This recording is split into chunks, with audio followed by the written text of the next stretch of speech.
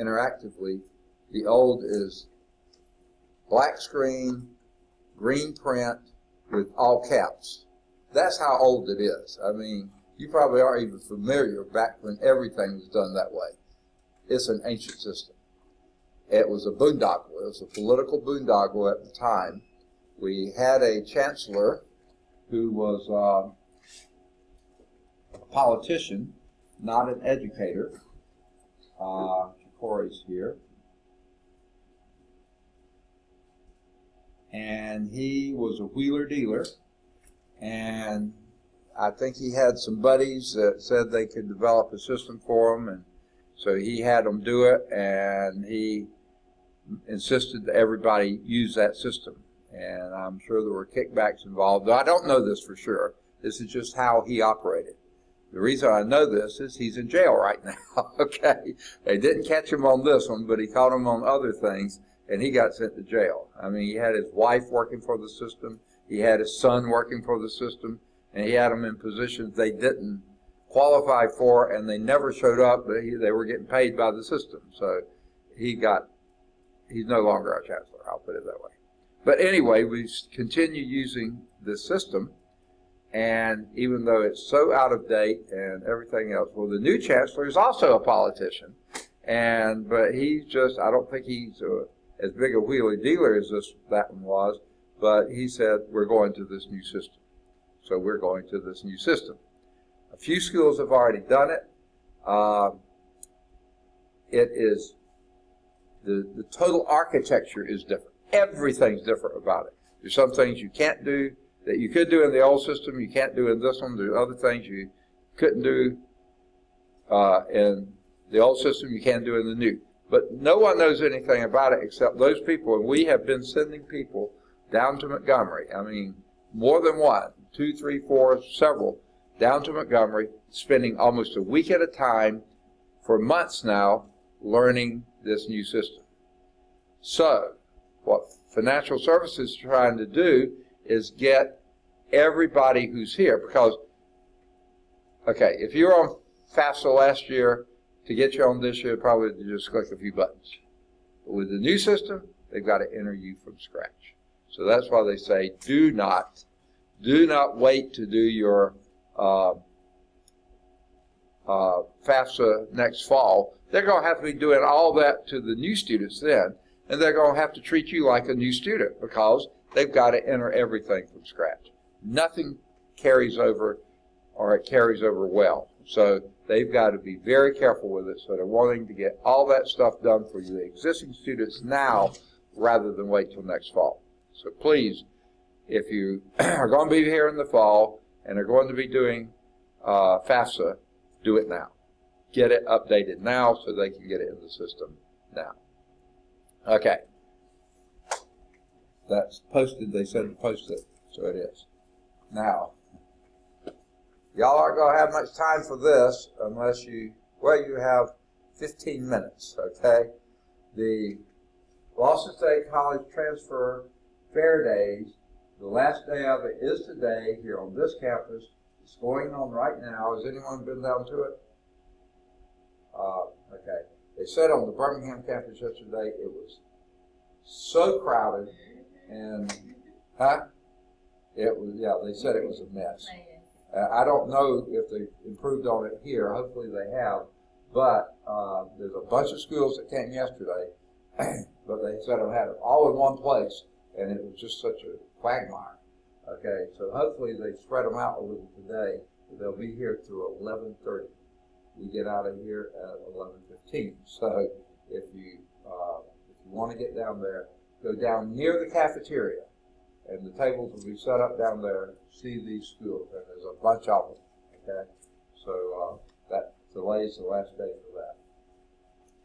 And either this weekend or Monday is the last day that you will have for completing your application for the research experience for undergraduates that I read you about.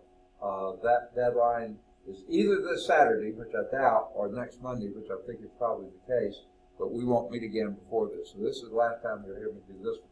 Now, there's other research experiences for undergraduates out there You'll just have to look and find them. I think they probably have them on Blackboard or a website or somewhere that you can see some of these. Some of the deadlines may have already happened. Some of them may be in the future. So check them out. They are very good things. Sponsored by National Science Foundation, so there's plenty of money behind them. They pay you stipends for them. They feed you. They house you. They pay your airfare. It's a great program. So check into it. This one due Monday. All right. Any questions? I think I got all 4 of you here. So let's go on and get started. We're in Chapter 4, Trigonometry, the measure of triangles, that stands for. 4.5, graphs of sine and cosine functions. And we're doing the modeling one, the very last example, and we almost finished it. We got the A and B part done. This is on page 303. We got the A and B part done, but had not done part C. And what they say, a boat needs at least 10 feet of water to moor at the dock. During what times in the afternoon can it safely dock? Now, these are the times of the day, and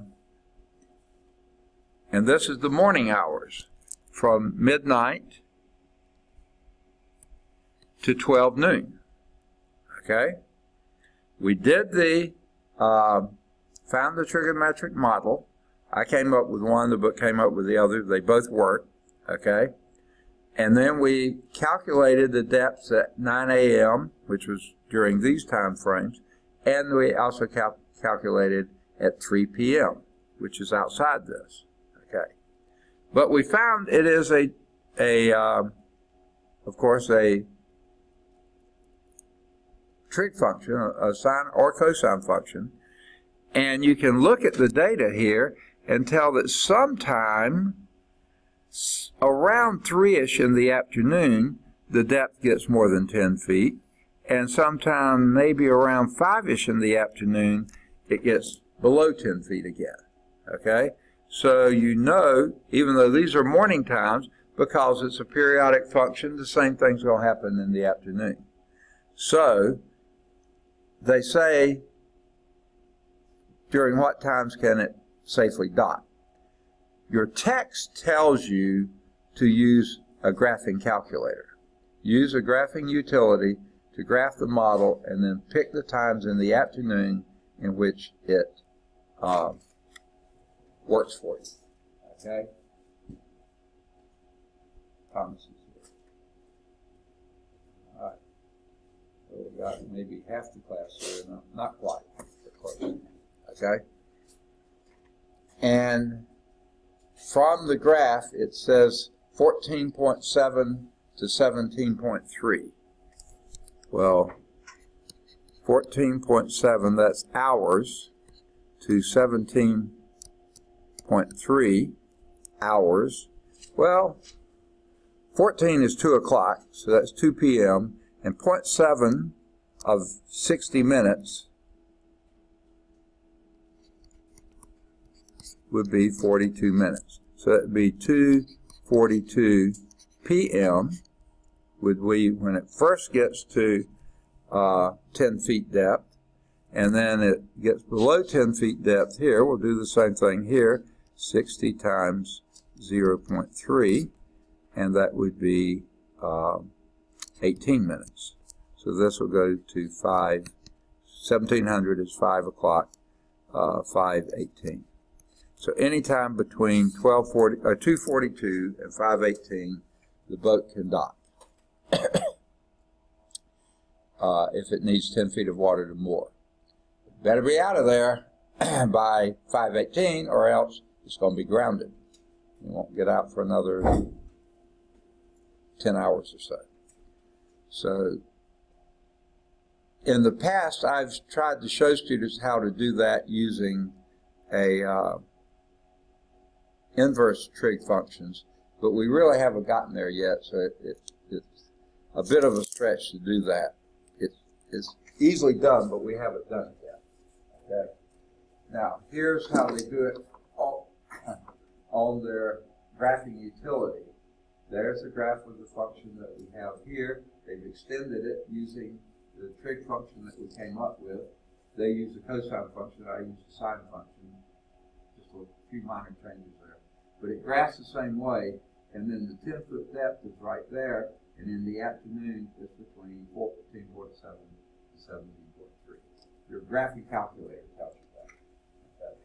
So without going into anything else, that's how they were recommending you do it. And with what we've got in our belt so far, we don't have the tools to do the other yet. We'll get to them later. All right. Any questions on 4.5? On that one we just were talking about. Now we hit Amari. No, we're not going to hit Amari. Okay. We're going to hit the vocabulary at the end of 4.5. This is on page 304 if you're following in your book. One period of a sine or a cosine function is one blank of the sine or cosine curve. One period of a sine or cosine function is one blank of the sine or cosine curve. Now, know the word they're looking for. I was trying to see if it's on the previous page. Sometimes it is under the summary. It's not showing here. Oh, and by the way, I didn't say this. There's a checkpoint after every example, so this one that we just did is a checkpoint out there. The checkpoint says find the sine model for the data. I did the sine model, so we've already done that. So, but if you go back to the very first of this section,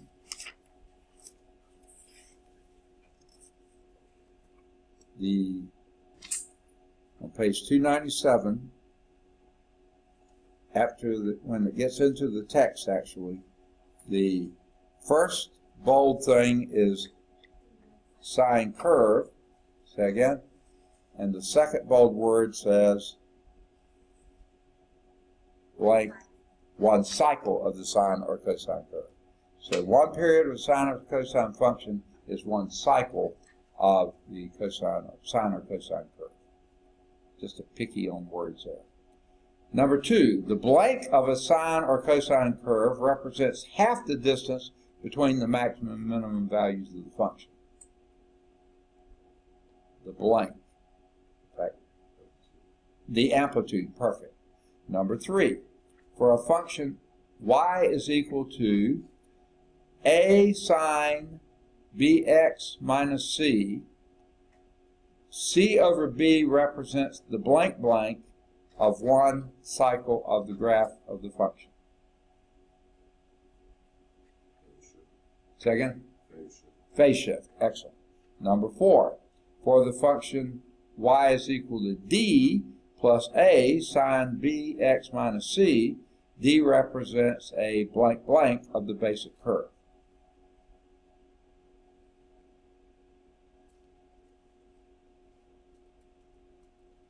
Anybody? Second? Okay. I don't know if you have your text. I'm going to do it. For this function, y is equal to d plus a sine, I think it's sine, no, cosine, it doesn't matter, cosine bx plus c. Okay, for that curve, what does d represent? Now, you may have said it right. I couldn't hear. One more time. Okay. Vertical shift. Okay. It was a blank blank vertical shift. Okay. It could be shifting up or down depending on the sign. Well, let's see, where is that? The sign of the SIGN sign of D. Oh, and by the way, I was showing you in the book, I didn't realize, there is that's how they began graphing the data, okay, of the curve. That was the A part. They used the cosine function as a model, and this is how they went through all their pieces, and we've done this. We've already done that. The only difference is they rounded theirs. I left the pi's in there, and it became pi 6, I think it was, something like that. And it's just more precise if you do that. And then they rounded that too. Again, if you had left the pi's in there, that would have been fine. And that was continuing the A part, which we did last time. Now, they're using cosine. I did sine, which is what the checkpoint does. And then they plugged in 9 AM, and they got the depth of 0.84 feet. Then they plugged in for 3 PM, that's 15 hours after midnight, so that's why they plugged in 15, and they got 10.57 feet, which was greater than 10, we'll see in a little bit. 3 PM was in that. And then use a graphing utility to graph the model with the line y is equal to 10. And you see that your time period we just talked about is inside that. There's your, this is the part they showed you. Basically, this is then the cosine function of that, and you see it. That pretty much follows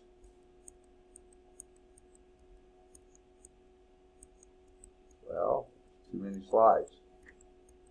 That, okay? So that's the first 6 hours, midnight, 1, 2, 3, 4, 5, and 6. So 7 hours, you might say. And you see that's very similar to what you see here, okay? That's this part right here. Oh, look at oh. What's that? Yeah. Okay. And then they said, what time in the afternoon? Just continue your model, and this gets you into the afternoon. And here's your 10 feet right there. So these are the times that you would be above 10 feet. That's how they wanted you to do the C part. You're not required to have a graphing calculator, but if you do, it's helpful for things like this. Okay. Now, we've done the vocabulary. Homework exercises here include any of the odds 5 through 11. They're all at Calc Chat. 7's at Calc View. Any of the odds 13 to 19, they're all at Calc Chat. 21 or 23 are both at Calc Chat. 25 through 29 are at Calc Chat. 27's at Calc View. 31 through 51 are at Calc Chat. 49's at Calc View.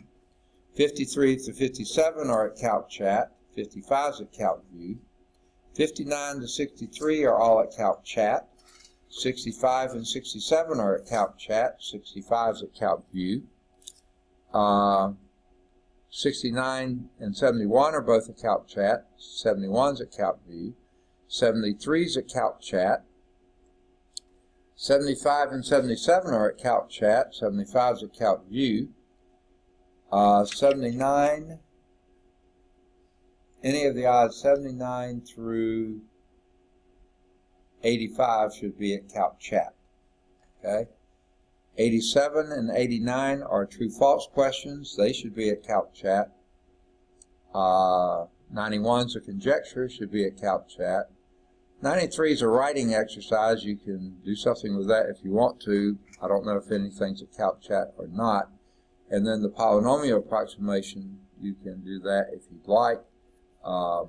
That's at Calc Chat as well.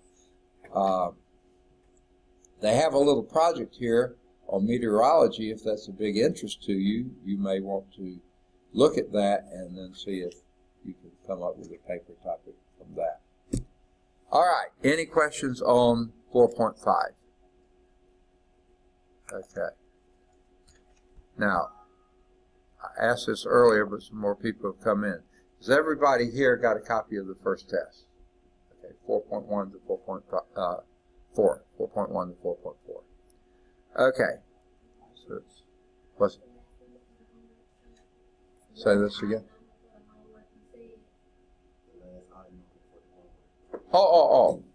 If you wanted to do 95, it's a polynomial approximation. It's a little beyond what we've been doing, but it's certainly doable. So if you're interested in that, you certainly can do it. So we'll move now to 4.6. 4.5 was graphing sines and cosines. 4.6 is graphing everything else. Tangent, cotangent, secant, and cosecant. And I think you'll find, well, tangent and cotangent have their own little idiosyncrasy, whatever. Can't talk to say it. Okay, but secants and cosecants, even though they're a little bit weirder functions, they're really easy to graph because we've already done most of the hard work for those. I'll tell you why in a minute. So let's look. Chapter 4 is trigonometry. 4.6, graphs of other trigonometric functions. That's tangent, cotangent, secant, and cosecant. So we'll sketch the graphs of tangent functions. We'll start with that. Then we'll do cotangent functions. They are similar in a sense, but not as similar to sines and cosines. Sines and cosines look just alike, except the cosine is shifted pi halves from what a sine is. That's the only difference. Tangent and cotangent look similar, except one flipped over and moved over. Okay, so it's got two tangents. Then we'll sketch the graphs of secant and cosecant functions. And even though they are a little weirder in the graph, they're really easy to do once you get the hang of it. And then sketch the graphs of damped trigonometric functions. Be sure you put the ED on there. Okay. The PED. Damped trigonometric functions. We'll talk about what those are and then how to do them as well. So let's start with the graph of the tangent function. Now, a few things to note about the tangent function. I've already hit these. One thing is that the tangent function is odd. What does that mean? Tangent function being odd. Whatever is happening to the tangent function on the positive side, the opposite happens on the negative side. Even functions, same thing happens on both sides. Odd functions, they go in the opposite direction. Sine is odd, cosine is even, tangent is odd. Okay? So that means that the tangent of a negative x is the opposite of what tangent x is. That means it's odd. Consequently, the graph of y is equal to tangent x is symmetric about the origin. An even function is symmetric about the y-axis because it's the same on both sides. An odd function is symmetric about the origin because it reflects across there. Okay? Now, you also know from they sometimes call it a ratio identity, sometimes a quotient identity, whatever, that the tangent x is sine x over cosine x. That should raise a warning, because you know that cosine can be 0. The cosine function starts at 1 and goes down to 0, negative 1, up to 0, positive 1, down to every time that cosine is 0, tangent is undefined, because you cannot divide by 0. So that tells you something else. The tangent is undefined for all the values for which cosine is equal to 0. Where is cosine equal to 0? We just said it started at 1, so it's not, when x is 0, cosine is 1, but where does it become 0? What's our interval? What's the period for cosine? 2 pi. What's the interval then?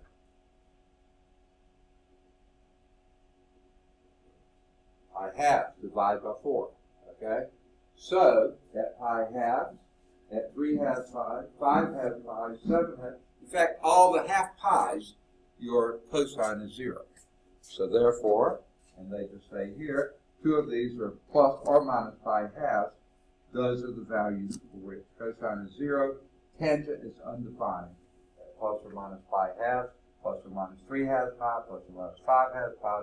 All the odd half pi's, cosine is 0. So tangent is undefined. So already we got a way to graph the function. Because what do we do at places where a function is undefined? What shows up there? A vertical asymptote. So you can start your tangent function by drawing in vertical asymptotes to all the half pi's. Pi halves, 3 halves pi, 5 halves pi, 7 halves pi, 9 halves pi, 11 halves pi. As many as you want to go that way. Negative pi halves, negative 3 halves pi, negative 5 halves pi. As many as you want to go that way. Vertical asymptotes right there. Okay? You've already got a start on how to draw your function. Okay? So, at negative pi halves, it's undefined. At positive pi halves, it's undefined. Now, again, because tangent is sine over cosine, where sine is 0, tangent has to be 0, right? Because sine is in the numerator. And if the numerator is 0, the whole thing's 0, right? So sine is 0 at, sine starts at 0, so it's 0 at the whole pi's. 0, pi, 2 pi, 3 pi, 4 pi, pi, negative 3, at the whole pi's. I like whole pi's. Okay. So, there you have your, at the half pi's you have vertical asymptote, and exactly in between every half pi is a whole pi, okay? So that's where there's 0. So you got two things done of your tangent function already. You got the vertical asymptotes at the half pi's, and you've got the 0 at the whole pi's. All right. Here is Nikita. All right.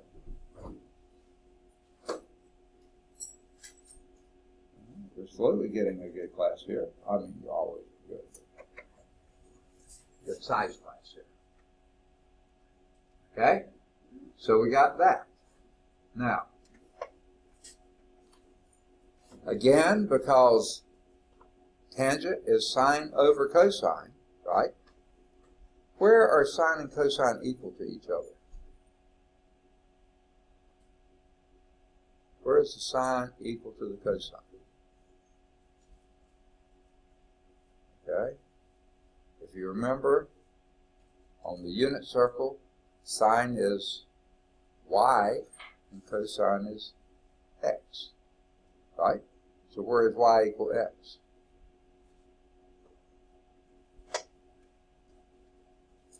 On your identity function, right? What angle is that made? 45. So all of your quarter pi's, the sine and the cosine, are the same, but they may be opposite signs, okay? SIGN signs, okay? So at pi quarters, because sine and cosine are the same value, it's sine over cosine, which is 1. And at minus pi quarter, it's minus 1. Because there, at minus pi quarters, you're in the fourth quadrant, right? Minus pi quarters, you're in the fourth quadrant. Cosine is positive, sine is negative. So that makes the opposite signs the same value. So it's a negative. Guess what? You got another point you can plot for your tangent function.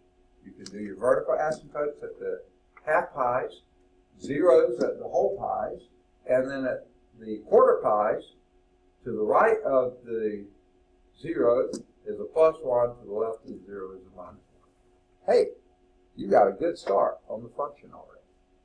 You guess what? From there on, don't worry about these other things they put up here. They're just showing they're getting infinitely negative when you go to the left of 0. Why is that? Because cosine is positive, sine is negative in the fourth quadrant. So this quotient is negative. But they're both positive in the first quadrant, so the quotient is positive. And you see, as you get closer and closer to pi halves, the numbers just explode.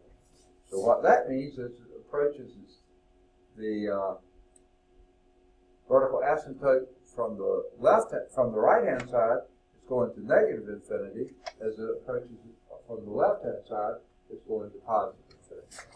There's your graph right there. You don't have to do anything else. That's all you need. You need to know your asymptote, your intercepts, and those two plus or minus y. And then just draw the curve from there. We'll see how that goes. Oh, here it is right here. The graph of y is equal to tangent f has vertical asymptote at your half pi, because that's where your cosine is 0. So every half pi, negative 3 half pi, negative 1 half pi, positive 1 half pi, 3 half pi, 5 half pi. All your half pi is vertical asymptote. 0 is directly in between those at your whole pi. Negative pi, 0, pi. 2 pi, 3 pi, 4 pi. Intercept right there. Okay? And then, if you had done it, they could have done it, to the left of the 0, exactly halfway between there, at the quarter pi's, you're down here at -1. To the right of the 0, you're up there at +1. Left of it, you're down there at -1. Right of it, you're exactly halfway in between there. Quarter pi's, -1 +1, -1 +1, -1 +1. And then connect the dots. You approach the vertical asymptote here, through +1, through 0, through -1, and go down and approach the vertical asymptote there. Just repeats itself over and over again. Now, since I just said that, what's the period of the tangent function? What's the period of the sine function? 2 pi. What's the period of the cosine function? 2 pi. But the tangent and cotangent function is just pi. Why? You think about this. Here's one reason the sine function and cosine function period is 2 pi. Because sine is plus, plus, minus, minus. So it starts over 2 pi. Plus, plus, minus, minus, plus, plus, minus, minus. Cosine is plus, minus, minus, plus. So it takes all the way around to get back to plus again. Okay? But the tangent function is plus, minus, plus, minus, plus, minus. So only halfway around is already completed. So the period for your tangent and cotangent function is pi. Once you have the period, divide it by 4, those are your intervals. Where are those intervals? Minus pi has vertical asymptote. The quarter pi minus your quarter pi on this side is a -1. Your halfway point is your full pi. That's going to be 0. Quarter pi on this side is going to be +1, then another vertical asymptote. So that's what I do. I do the same way I did before. Determine the period, pi, tangent and cotangent. Your domain, you don't have to do this, but those are where you're everywhere except where cosine is 0. So it's all x's except the half pi's. Pi halves plus n pi, where n is any real number. Any integer. Okay? The range, this is different. -infinity to +infinity. Tangent and cotangent do them both. They go all the way. Sine and cosine between plus and -1. Later we'll find out secant, cosecant are outside plus or -1. Tangent and cotangent, everything between -infinity and +infinity. Okay? Vertical asymptote at the half pi, because those are the places the domain are not defined, and it's symmetric about the origin, because it's an odd function. That's it. Okay? And you'll notice tangent is always increasing. Always increasing. Now, of course, if you had minus tangent, that would flip it over and be decreasing then. But the regular tangent function is always increasing. With breaks at every vertical asymptote. Starts over at -infinity, increases to +infinity. Breaks at vertical asymptote, goes back to -infinity to +infinity. Always increasing where it's defined. Okay?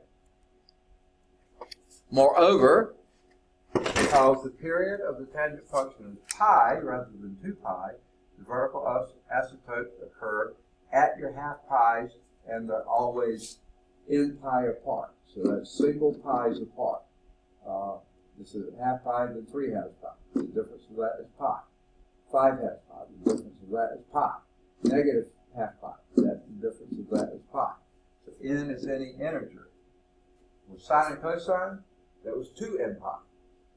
For tangent and cotangent is n pi. The domain of the tangent function is a set of all real numbers other than these half pi's. Okay? You can't divide by 0. The range, all real numbers. negative infinity and positive infinity. Those two are the only trig functions that go full range.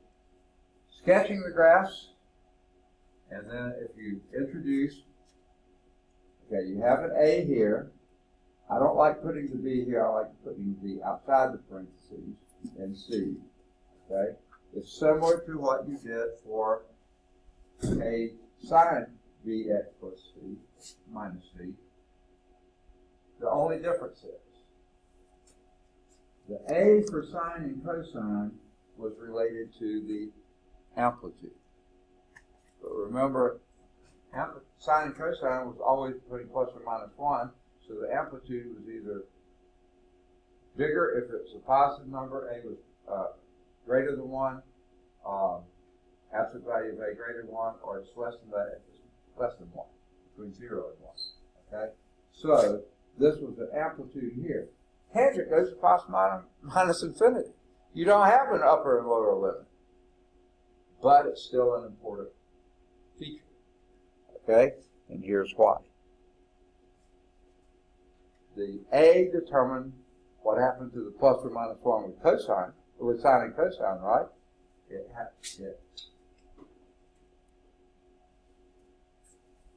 influences what happens to the plus or minus 1 here. This will now become plus A, that becomes minus A. That's what it is. You don't have amplitude anymore, but the place where it was 1, now it's going to be A. If the A was less than 1, it's going to be a string. If it's greater than 1, it's going to be a string. Okay? So these are the values that will change with A. These out here are both going to infinity. They go faster or slower, but they're still going to infinity. This is where you see your A show up. The book doesn't mention that, but it's true. Okay? Any questions? Okay. So that's what we're talking about A here. The B, same thing as it was before, except for this. How did we use B? What did it influence? In sine and cosine?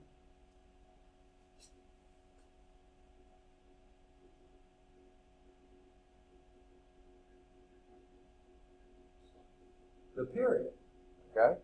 And if B was anything other than 1, if B was 1, the period for sine and cosine is the period of sine and cosine. 2 pi. Okay? If B is other than 1, what is the period for sine and cosine? 2 pi over B. 2 pi divided by B. So, what does B do to the tangent function? It adjusts the period. But what's the normal period for tangent? Pi. So, the period for this function would then be pi over B. What the normal period is divided by B. And then the C, they do the C over B, and that's your phase shift. I like to divide out the B, and then what's left in there is C over B, so that's the phase shift. Okay? So sketching the graph of this function is similar to sketching the graph of this one, of sine and cosine, in that you locate the key points that identify your intercepts and your asymptotes. Sine and cosine don't have intercepts. They have intercepts max and min. This has intercepts and asymptotes. Okay? So, now here's how they do it. And it's fine. It works. It's perfectly fine. But it's just sort of like going around your elbow to get to your ear. It seems like an awkward way to do it. Okay? 2 consecutive vertical asymptotes can be found where that thing in here is minus pi halves, because if that was just an x in there, it would be at minus pi halves and positive pi halves. When you have this other thing in there, then that thing is minus pi halves and positive pi halves.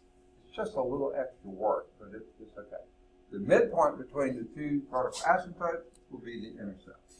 And the midpoint between the intercept and the intercept is going to be where you're plus or minus A on every time. Okay? So the period of the function is the distance between 2 consecutive vertical asymptotes, which is also the distance between 2 consecutive intercepts. okay? Or 2 consecutive plus A's, 2 consecutive minus A. It's the same distance. That's the period. Okay. And like they said, the amplitude of the tangent function is not defined, but that A in the equation, that tells you where your function is at your quarter pies, either plus A or minus A. It's not an amplitude anymore, but that's what you get. After plotting the asymptote, the x-intercept, plot a few additional points. The only ones I do are the quarter pies, or the quarter periods, okay? And they're going to be plus A or minus A, okay? Between the 2 asymptotes, and sketch 1 cycle. Finally, sketch 1 or 2 additional cycles to the left or right. Okay. Whatever you're trying to do. So let's do this one. Sketch the graph of this function. Now, what was always the first question we asked ourselves with sines and cosines? What is your, remember that form?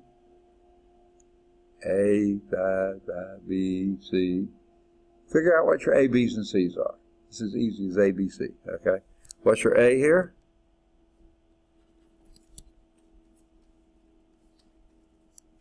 You don't see a number, you understand it to be 1, right? What's your B?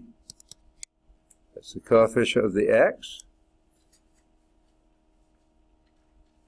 Now, what does this A? Let's back up to the A. What does the A tell you? Where the function is going to be at the quarter pies, either minus A or plus A. So just keep that in mind. No longer an amplitude, but where it's going to be at the quarter pies. Let me say this, the quarter periods. I'll put it that way. Okay, what's the B in this case? 1/2, is that what you said? Say yes, okay. All right, and then what do we do with the B? What does B tell us? It's related to the period. And what is the period then? If B is 1/2, the period is always pi, what your normal period is, and for tangent and cotangent, that's pi over B, which in this case would be 2 pi, because you invert and multiply and you get 2 pi. So now we're back at period of 2 pi. Now once you got the period, what do you do with it? Divide by 4, and that gives you your interval.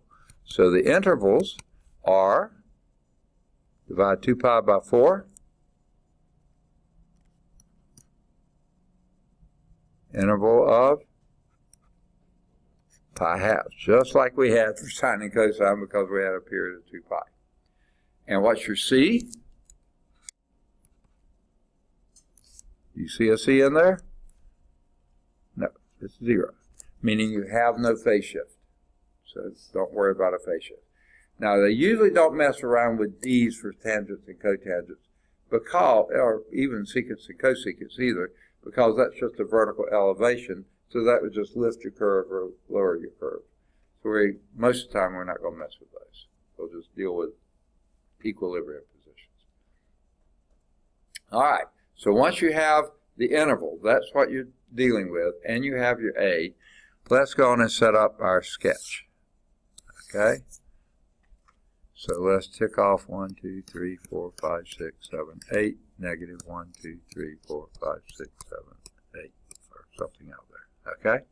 And we'll go up 1, 2, 3, 4, 5, and we'll go down 1, 2, 3, 4. Okay.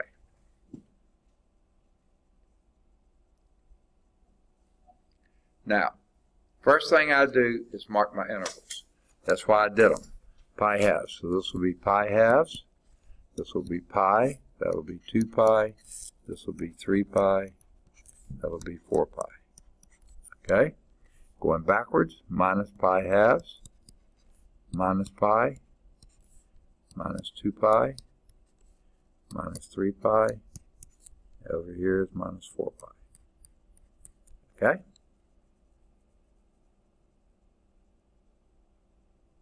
All right. Because there's no phase shift, we're not shifting anything, And because your intervals is pi halves, and remember it takes two intervals. Because tangent is an odd function and reflects across the origin, that means you need to be two intervals to the right, you'll get a vertical asymptote, two intervals to the left. Normally that would be plus or minus pi halves, but because of that b of 1/2, that makes it plus or minus pi. Okay? So put in your vertical asymptotes. Now, I got into the habit of making vertical asymptotes in red, so that's going to be two intervals to the left, two intervals to the right, two more intervals. Oh, okay. Let's just go over another period. A period is 2 pi, so this is pi. 2 more pi would be 3 pi, and minus 3 pi. Okay, that's sort of the easy way to do it, to keep from changing colors. Okay, let's go back to black. In between the vertical asymptotes are your intercepts. There, there, and there. There, and there. Okay? Now, here's where the A's come into play. At your quarter periods, tangent's usually increasing, unless you have a minus sign in front of it. So that would be plus 1 here, minus 1 there. Minus 1 here, plus 1 here. Minus 1 here, plus 1 there. Plus 1 here, minus 1 here. Plus 1 here, and you can't see the other. So at this point, draw your curve. That was your A, plus or minus A. So it's coming here, going like that, approaching the vertical asymptote, coming from the yuck.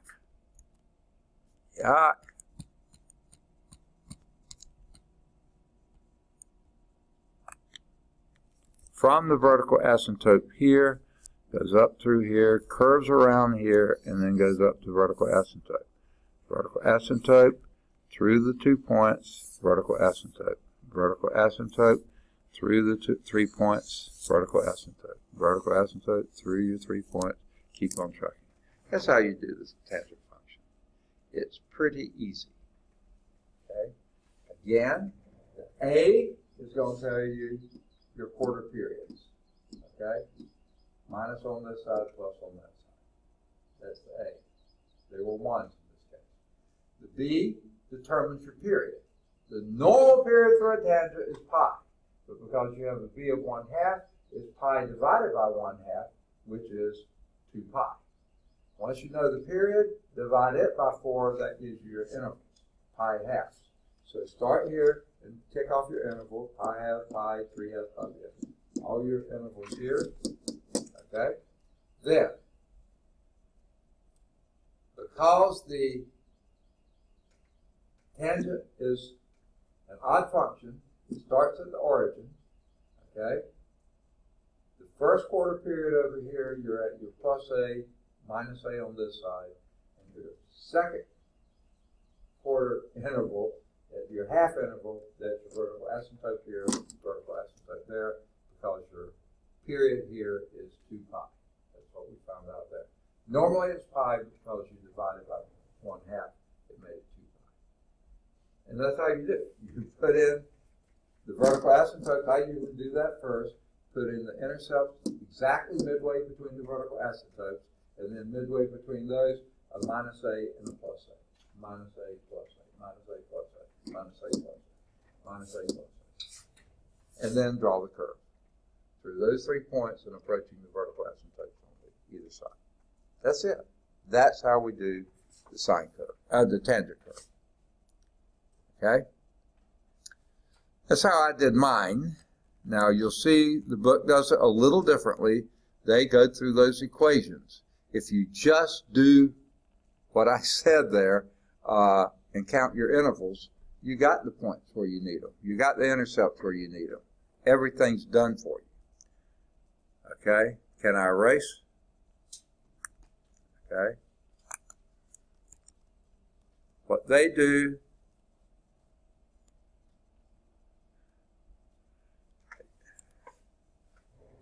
they start with these equations. The thing that's here, x over 2, they do minus pi halves, same x over 2 to be plus pi halves. They solve those first, and when you do, you get your vertical asymptotes, x equal negative pi, x equal positive pi. Okay? The way I would have done it was do the ABC. It's as easy as 1, 2, 3. No, that's a fail. Do that. Figure out your period. Figure out the intervals. Just like we did with sine and cosine. You're going to have to do that anyway here. And then once you have the interval, 2 intervals to the left is a vertical asymptote, 2 intervals to the right, vertical asymptote. You wind up at the same place. Okay? So 2 consecutive vertical asymptotes are minus pi and pi. Okay? Then, this is where they do the other. This is where they take the period, 2 pi, and divide it into quarters, and that will then be at 0, pi halves, pi, negative pi halves, and negative pi. At these two, your vertical asymptotes. They did that first. I do it now. I mean, at this point. Okay? The intercept exactly halfway in between, and then between these two here, and these two here, at the quarter period, that's your pi halves, minus pi halves, and positive pi halves, there's your minus a plus a. Now, they never say that, but that's where you use your a. Okay? Once you got one period, you got them all. And this is what they did. What I did was do the interval first, 0, pi halves, pi, 3 halves, pi, all the intervals here. And do 2 intervals to the right as vertical asymptote, 2 intervals to the left, vertical asymptote. You don't have to solve any equations to do them, just do it, okay? Exactly halfway in between, you have your intercepts, that's your zeros, and halfway in between that, you have minus a and plus a, minus a and plus a, minus a and plus a. And then just connect the dots. Approaching the vertical asymptotes negatively and positively. That's it. They're skipping example 2. Let's us go back and do example 2. Sketch the graph of y is equal to minus 3 tangent of 2x. Where would you begin?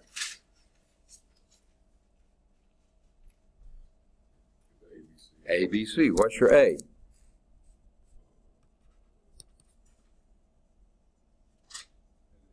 Negative 3. Perfect. Now here, there's no reason to do absolute value of A. Before we did the amplitude was the absolute value of A. We don't have amplitude now. Just so A is minus 3. Next. B is? Nope. 2. It's the coefficient of x. Up here it was 1/2 because that's the coefficient of x. Here it's 2. What do we do with the b? What does that imply? The period. And what's the period?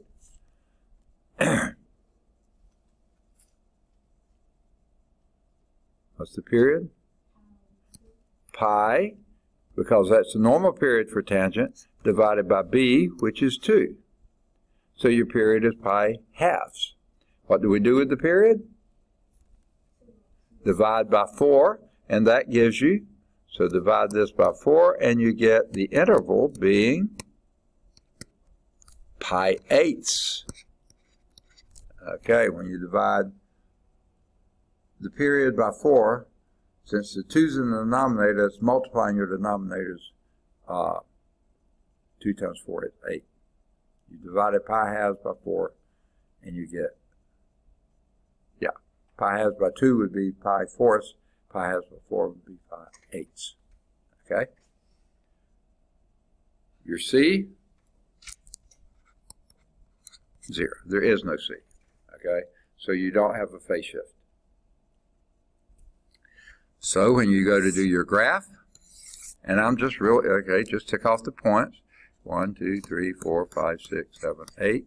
Negative 1, 2, 3, 4, 5, 6, 7, 8, or wherever. 1, 2, 3, 4, 5, 6, 7, 8, 9, 10.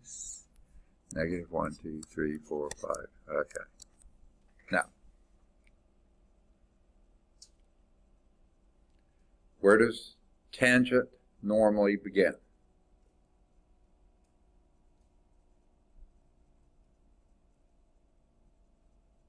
Odd function, so it usually begins at the origin. Okay, so that's normally there. Now, we go half of a period, the period being pi halves. So, oh wait, I didn't tick off my point. I put my intervals in, pi eighths, pi fourths, pi halves.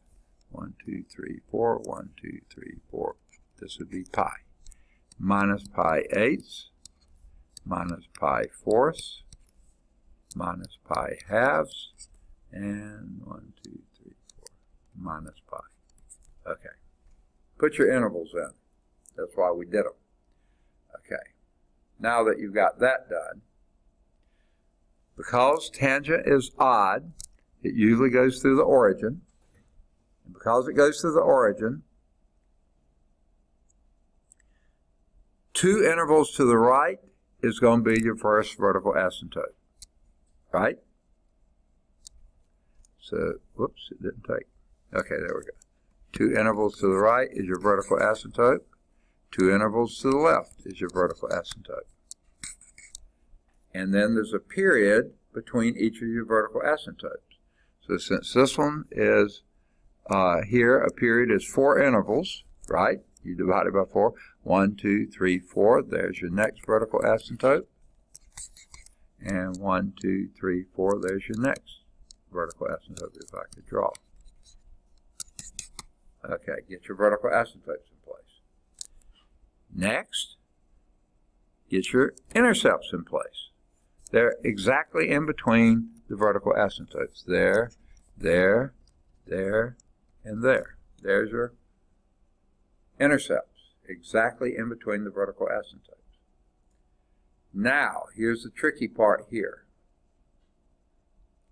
At the quarter intervals, that's where your plus or minus A's are. Now, since the A is minus 3, that first one is not up 3, but down 3. And then the one on this side is up 3, because you've negated everything, so that flipped it across the x-axis. So what was tangent is normally positive, now your tangent's always negative slope. And then you do this for every one. This will be plus 3 up here, minus 3 down here. Plus 3 up here. I can't do it over there. Minus 3 down here. And plus 3 up here. Minus 3 down here. Okay, so this is doing this kind of number here, approaching the vertical asymptote there, coming from the positive side, going through here, coming from the positive side, going through here, coming from the positive side, going through here, coming through the positive side, and it just keeps on tracking. There is your graph of negative 3 tangent to x. Do your ABCs. A tells you where your plus or minus quarter pi's are, the quarter periods are. Your B tells you your period, by manipulation. And the C would just tell you if you were offset. If you had a horizontal shift, a phase shift, if that C had been positive, you go over here somewhere. Well, the form for C is BX minus C. So that C is positive, you go this way. If it's negative, you go that way, because the minus sign in front negates everything. But we haven't done one of that, so don't sweat that too much. Then your quarter period, okay. If you don't have a phase shift, tangent always starts at 0. And then 2 intervals to the right will be a vertical asymptote, 2 intervals to the left, a vertical asymptote. A total of 4 intervals, which is 1 period. So 1 period is always 4 intervals apart, either direction. And then, because you had a minus there, that flipped it across the x-axis, so where its tangent is normally increasing, this is decreasing, and at the quarter intervals, you're at plus A or minus A. Because of the negation, you go in that direction. If you look in your book, you see that's exactly how they did it. Well, they didn't do it that way, but that's just exactly the same graph they did. All right. There is a checkpoint. Are there any questions on how to do tangents? That was examples 1 and 2. Okay? It's pi divided by b. Whatever your b is, you divide by that. But for tangent and cotangent, it's pi divided by b. Sine and cosine is 2 pi divided by b. Okay? Because sine and cosine of the period is 2 pi normally. Tangent and cotangent is normally just pi. So it's whatever your normal period is divided by b. Whatever the b is. B's, they almost always are positive. Okay. So this was what you see on the board is example 1. What I've written is example 2. So let's just scroll past all that. That was example 1 graph. Now we move to graph of the cotangent function. Now,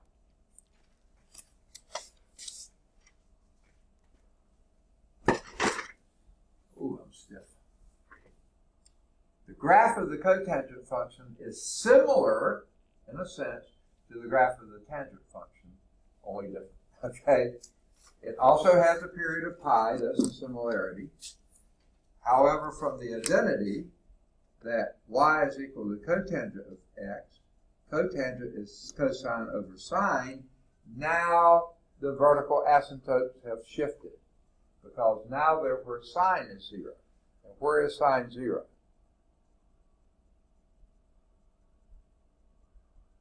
Where is sine 0?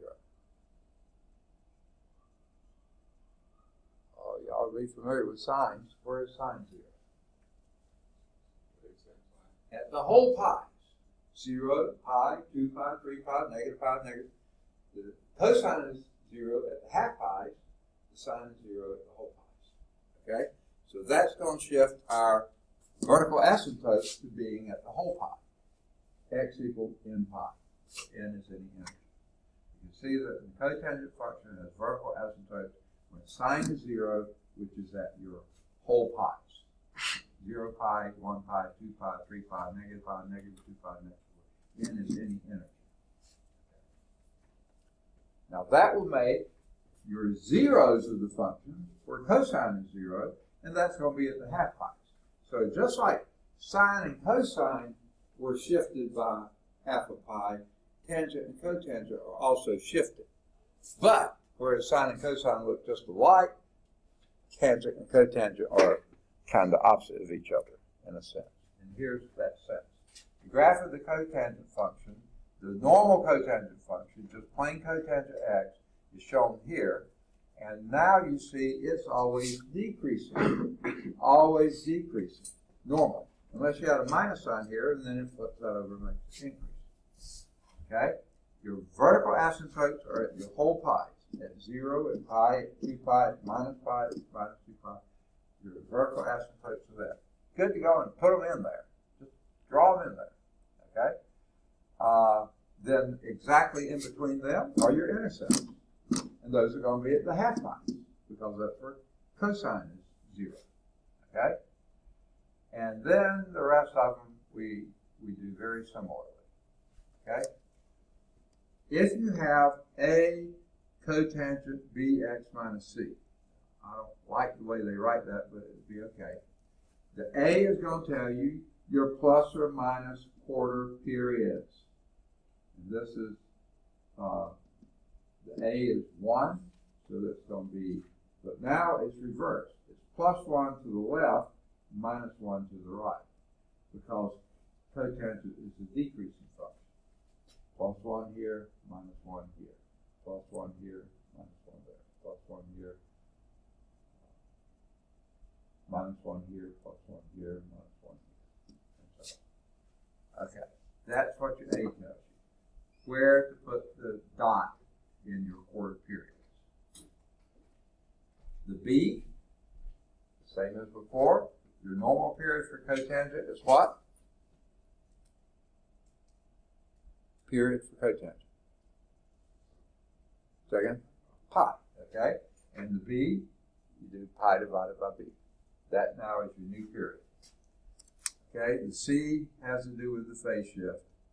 And as you see, the way they do it by putting the B here, it's C over B is your phase shift. To the right if it's positive. No. But remember, this is always a minus sign here. So that tells you which way B is. Now, period is pi, just like tangent was. Domain, unlike tangent, is everywhere except the x's or your whole pi's because your sign is 0 there. Okay? The range, just like tangent, negative infinity, positive infinity. Vertical asymptote at those whole pi's, draw them in right at the beginning. Okay? Symmetric, just like tangent, about the origin. So you see, whatever you do on this side, you do the opposite on this side. Whatever you do, yes, always the opposite.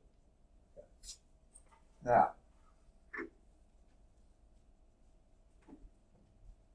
to me, cotangent is weirder to graph. And here's what helps me graph it right. Remember, all your trig functions are positive in the first quadrant. So cotangent has got to be positive there. You know its intercept's going to be the whole pi. So 0, you have a vertical asymptote. I said intercept, I mean asymptote. And at pi half, you're at 0. So it has to be a decreasing function there because it's positive in the first quadrant. The only way you can get to 0 is if you started at positive infinity to come down. So that gets me started, and the rest of them are easy. Okay. You may not need to do that, but that's my little mnemonic device, you might say. So let's do example 3. Sketch the graph of y is equal to 2 cotangent x over 3. What would you identify first? A is equal to 2. Now, remember, A tells you what you're going to be at your quarter period, at your quarter periods, at the intervals, at the quarter periods. Okay? All right. Next, B is equal to, second, no, it's not 3, 1/3, because it's the coefficient of x. 1/3 of x is x over 3, right? Right? Okay. All right. What do you do with the B? That tells you your period. And how do you get the period from B? How do you get the period from B?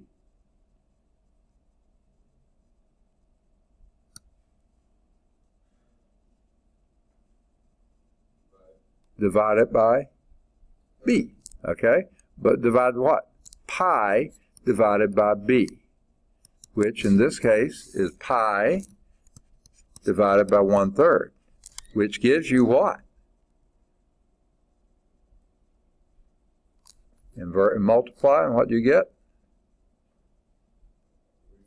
3 pi. Perfect. What you do once you know the period? Divide it by 4 to give you the interval is 3/4 pi. Ew, sort of a weird one. What's your C? 0, because you have no phase shift here. Okay? So, draw your graph.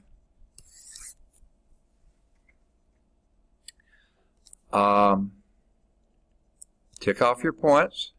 1, 2, 3, 4, 5, 6, 7, 8, 9, 10. 1, 2, 3, 4, 5, 6, 7, 8. Okay? And going up, 1, 2, 3, 4, 5, 6, 7, 8, 9, 10. Going down, 1, 2, 3, 4, 5. Okay. Now, where does cotangent normally begin? What is the cotangent of 0 normally?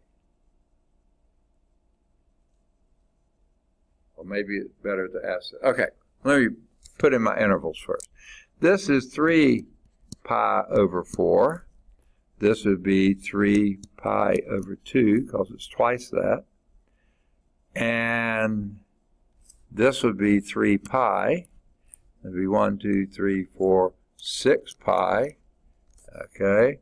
This would be minus 3 pi over 4, minus 3 pi over 2, minus 3 pi, 1, 2, 3, 4, minus 6 pi. Okay.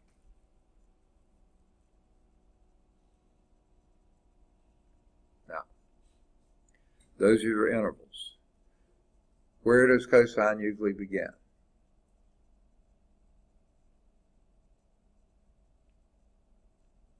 Normally it begins at infinity, because sine is 0 at 0, so cotangent would be infinite there.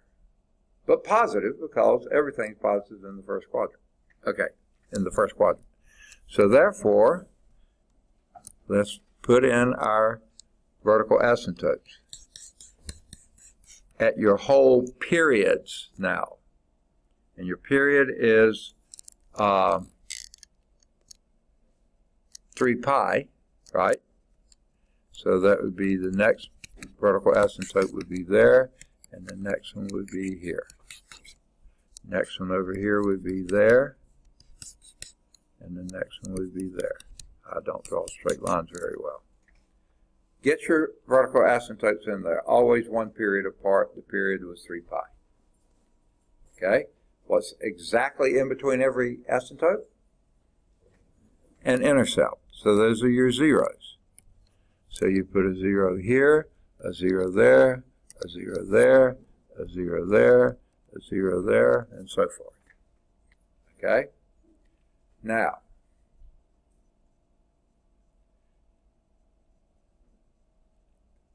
because cotangent in every trig function is positive in the first quadrant, it's coming down like this.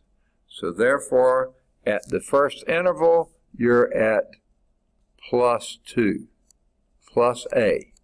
So there's your, at the first quarter, at your first interval, which is quarter period, is there.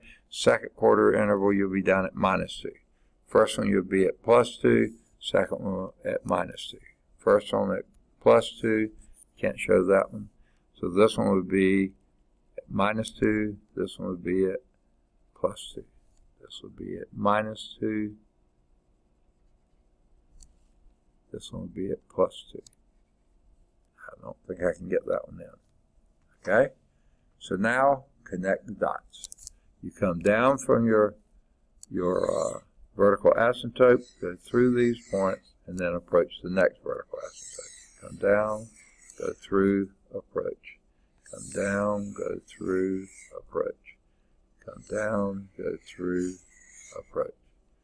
Come down, go through, and you just keep on trucking. This one would be coming up here somewhere like this. Well, somewhere here. There you have it.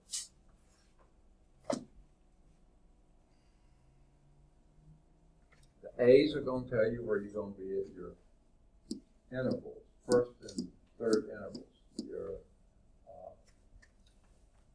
quarter periods. Okay?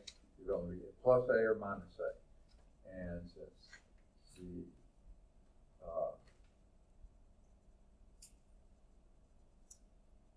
A is positive here, everything's going to follow normally. So your cotangent will be positive in the first quadrant. That means it's going to be +2 there, -2 over here. And then the pattern continues. Your intercepts are going to be at the places where your sign would be 0, which, since there's no phase shift, at your whole periods. Your period here, well, let's go back and do the B. B gives you your period, which is 3 pi. So normally the intercepts would be at your whole pi's. Those will be at your 3 pi's. Okay? So 0, 3 pi, 6 pi, -3 pi, -6 pi, so forth. Okay. In between those are your intercepts, and in between those and your intercept and your asymptotes are your plus and minus a's. So let's clear this out of the way. Now they go about it differently. If you like their way better, by all means do it. Okay, if you understand that better, do it. They started off by doing 0 and pi because that's where your asymptotes are for your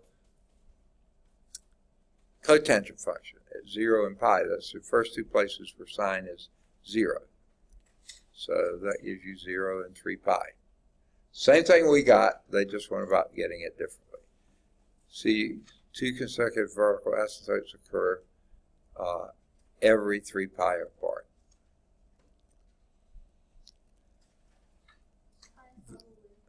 Is it time? Okay. All right. Let me just go through this quickly.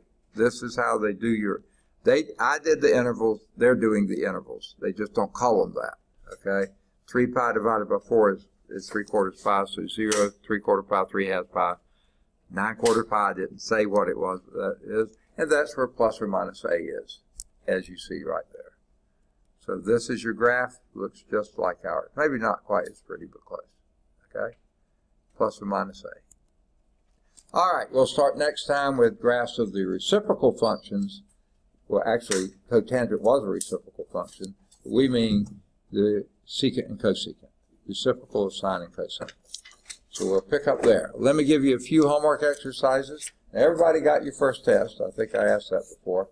Homework exercises here would be, I would do all of 9 through 14. Now, only the odds are in the back of the book and at Calc Chat, but you should be able to match. Oh, I'm sorry. Do your A and your B. Don't worry with, no, A and C. Don't worry with B, D, E, and F because we haven't done secant. So your numbers will be 10 and 11. Those are the two that we've done, tangent and cotangent. Don't worry about the others yet. And then on the next group, do any of the odds 15, 19, 27, 29, because those are your tangent and cotangent. They're all at Calc Chat, 19's at Calc View. You should be able to do 39, 40, 43 does have a phase shift, to do that one, and 47. Okay? You should be able to do 49, 51. They're both at Calc Chat. 51's at Calc View. You should be able to do 59 and 61. They're both at Calc Chat.